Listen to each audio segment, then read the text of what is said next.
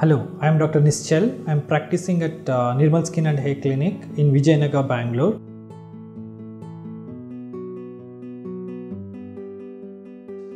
We do mesotherapy where medications are injected into the skin, Derma Roller is done, platelet-rich plasma is done, and also Iontophoresis is done.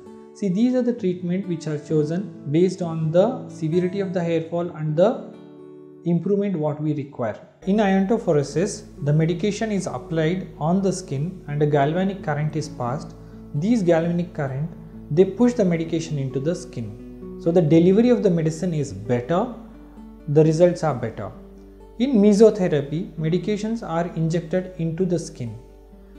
The depth of penetration is much better when compared to iontophoresis. So the results are better. When an individual presents with severe hair fall, mesotherapy is done weekly once to arrest the hair fall. Usually about 4 to 6 sittings brings the hair fall under good control, and then the hair growth is maintained or it's improved using other treatment modalities. Derma Roller is a very cheap and a very innovative treatment option where we tend to stimulate the stem cells in the hair follicle. These are safer because the stem cells are stimulated in vivo, means we are stimulating an individual's own stem cells rather than putting it from outside. So the safety is much better. Second, whenever we are doing a Derma Roller, there is a prick to the scalp and we apply some active ingredients. So the actives go into the skin. So there is a benefit of stimulation of the stem cells. There is also a benefit of better delivery of the medication. These procedures are repeated till the hair fall stabilizes and a good improvement is seen.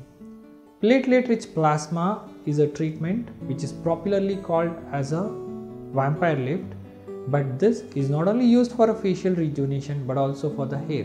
What is the logic?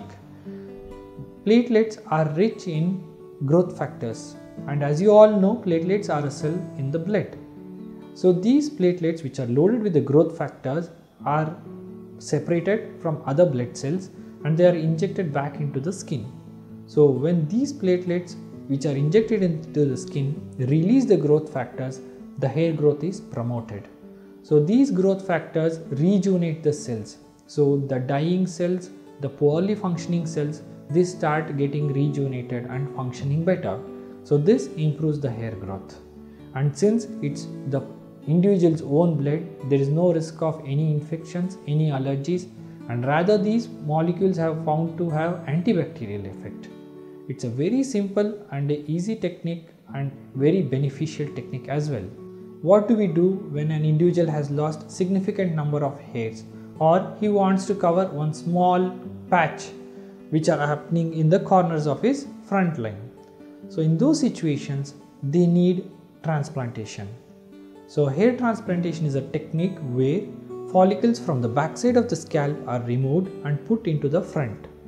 Since they are implanted into the skin, they tend to grow naturally. It is just like you pick a plant from one area and you plant it in a different area.